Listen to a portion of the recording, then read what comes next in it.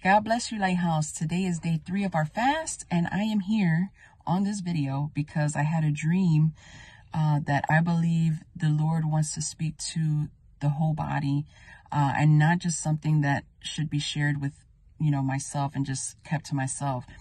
I spoke to Pastor and he agrees, so that's why I am doing this video. I hope that it challenges you and encourages you.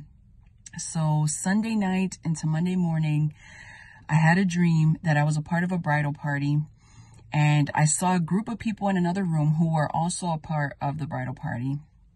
And I went over to ask them what time the wedding started because I didn't want to be late and I wanted to make sure I had enough time to get ready.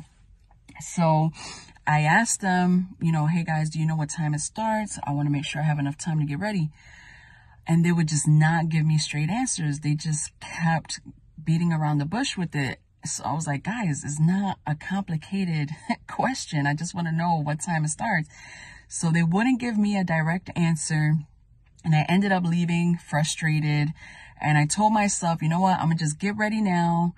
And that way, once the wedding starts, I'll be ready already by the time it starts. So then I was walking to another room, which was the room that I was supposed to get ready in.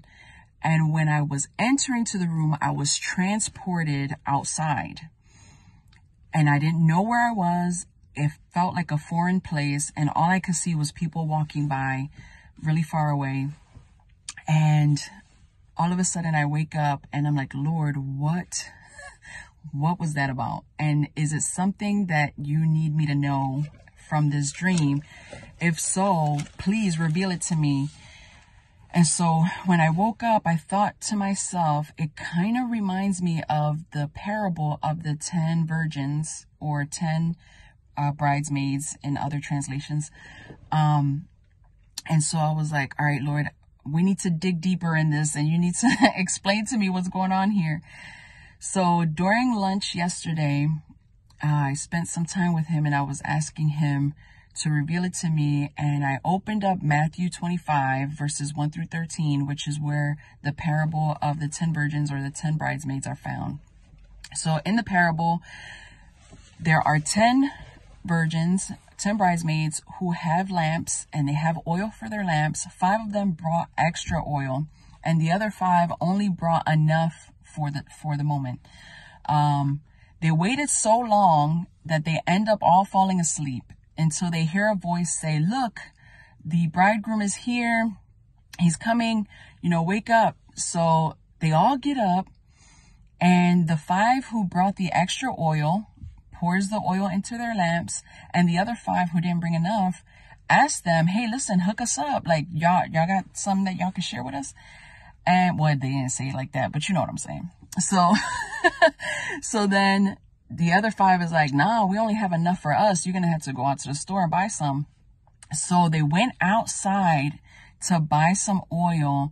And during that time, the bridegroom had locked the doors and was already in the marriage feast. By the time the other 5 came back, they knocked on the door, and the bridegroom opened the door and told them he didn't know them, and then locked the door behind him. So I go back to my dream and I ask the Lord, wow, this is like kind of similar to what my dream was about. Like, I start thinking about what it is exactly that God is wanting me to get from it. And one of the major things is, or the most obvious thing was, stop being worried about my return and just be ready for me. Just stop being concerned with those things and just be ready for me. I am coming back. I have said it in my word, and there is no time for you to waste and to play games. You need to be ready for my return. Be ready so you don't have to get ready. And so I felt that right away. But then I started thinking about the fact that I was a part of a bridal party.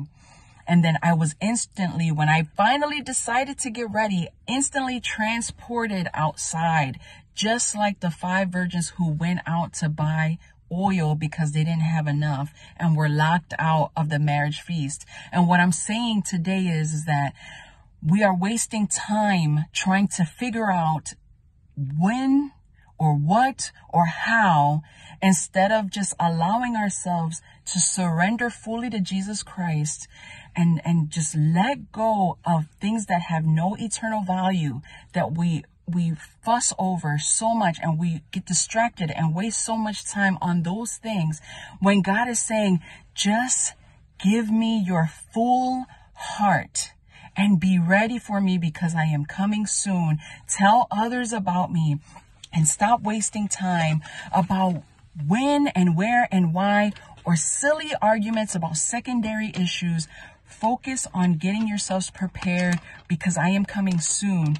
I read a commentary by David Gusick. Is a quote that he wrote in the commentary, and it says, "The thief on the cross was cold towards Jesus and clearly saw his need for Jesus.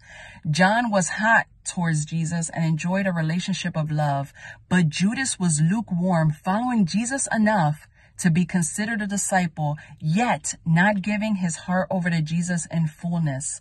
Let us not make that mistake, family. Let us not do it. Because we call ourselves brothers and sisters of Christ, people who are surrendered to Jesus Christ, we have to understand that he has a right to examine our lives. Not only does he have a right to examine our lives, but we should expect his examination. And when he examines us, we have a responsibility to either get rid or correct whatever it is that he found in his inspection.